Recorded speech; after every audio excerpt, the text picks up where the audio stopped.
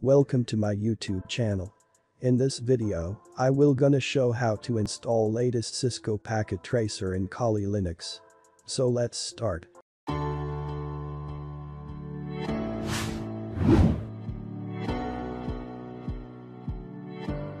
So first of all you have to create an account here. I will give the link below in the description.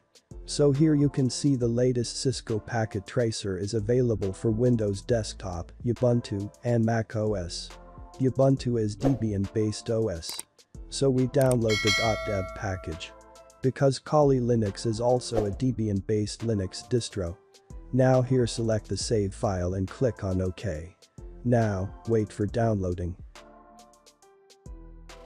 Now .deb package is downloaded. Now open the terminal. Now check the current directory using the ls command. Now change the directory to the download using the cd command. Now again using the ls command you can see the downloaded .deb package here. Now using sudo dpkg package name. Using this command you can install the latest Cisco packet tracer in Kali Linux. Now accept the software agreement. Select the yes option here. Now your installation is started. But you will get this error when you are installing the first time.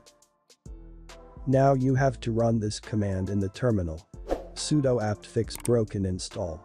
This command installs all dependency and required packages.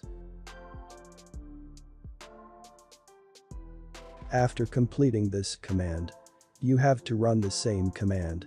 Sudo dpkg package name. Now accept the software agreement. Select the yes option here. Now your installation is started. Now your installation is completed without any error.